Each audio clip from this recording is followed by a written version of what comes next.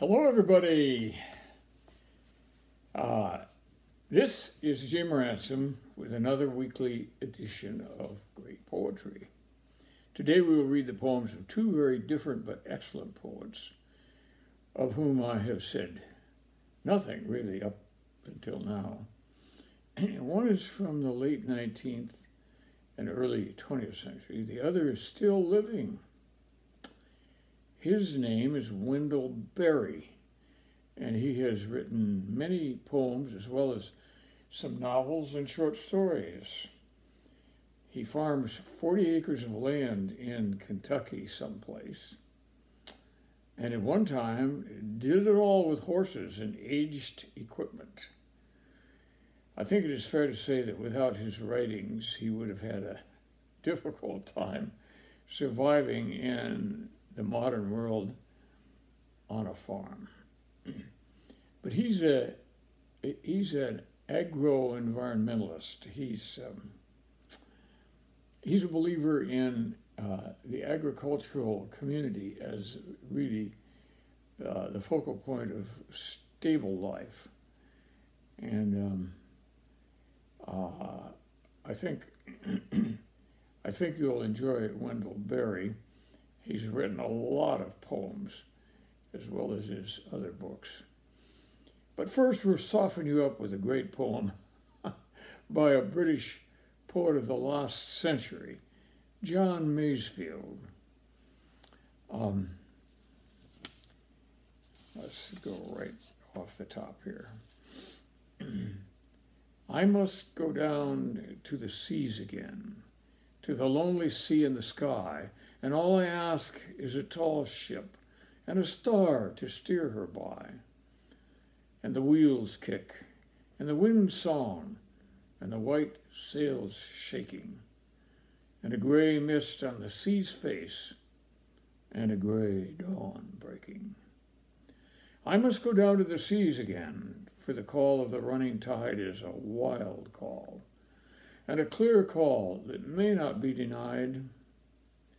And all I ask is a windy day with the white clouds flying, and the flung spray, and the blown spume, and the seagulls crying.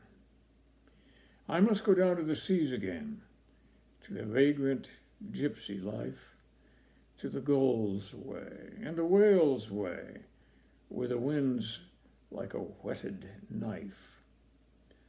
And all I ask is a merry yarn from a laughing fellow rover, and quiet sleep, and a sweet dream when the long trick's over.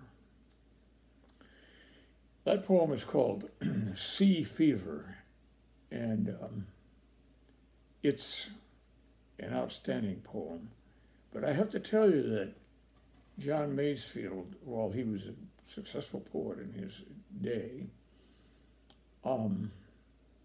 hasn't fared very well in the 21st century or even the late 20th century. He never had a university education, and it's hard to understand how he got so much good language under his belt, but he did.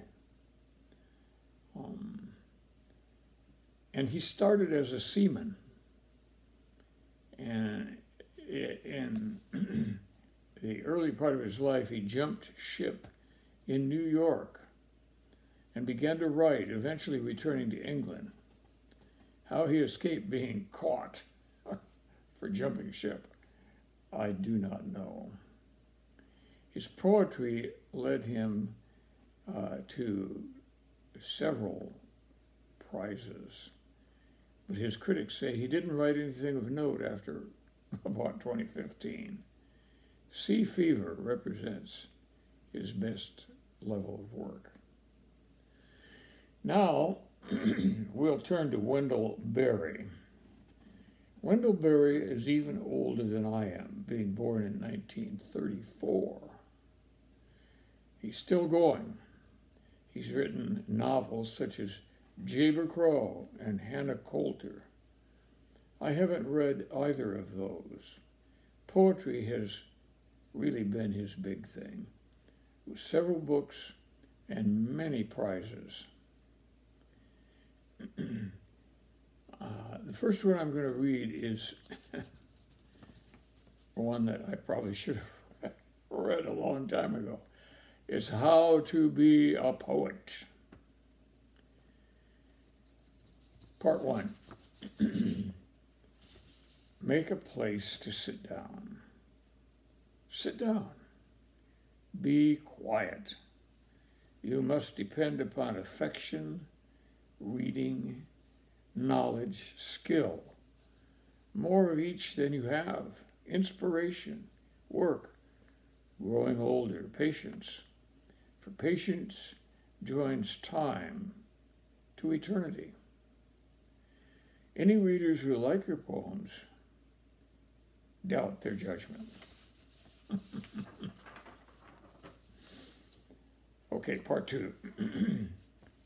Breathe with unconditional breath, the unconditional air. Shun electric wire. Communicate slowly. Live a 3-dimensional life. Stay away from screens. Stay away from anything that obscures the place it is in. There are no unsacred places. There are only sacred places and desecrated places.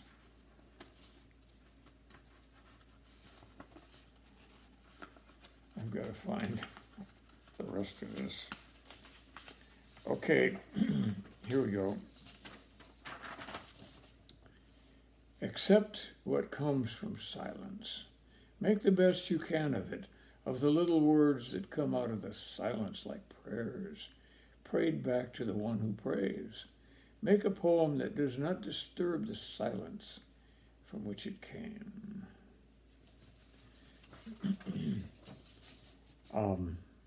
Wendell Berry had a complex view of life and of poetry, but he kept coming back to the farm. That was his true love.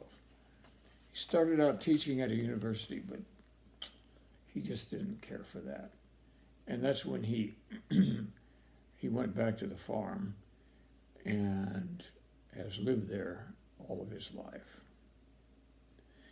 Finally, there's another poem that I think is highly original by Wendell Berry that I'd like to read you, because we're all familiar with table prayers, aren't we? Well, in a way, this is a table prayer, but we've all been taught that table prayers come before eating. But this is entitled Prayer After Eating. I have taken in the light that quickened eye and leaf. May my brain be bright with praise of what I eat in the brief blaze of motion and of thought. May I be worthy of my meat.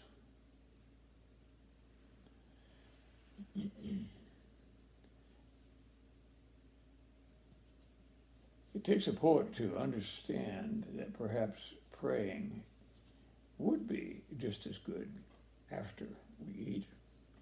Maybe it even makes more sense that way.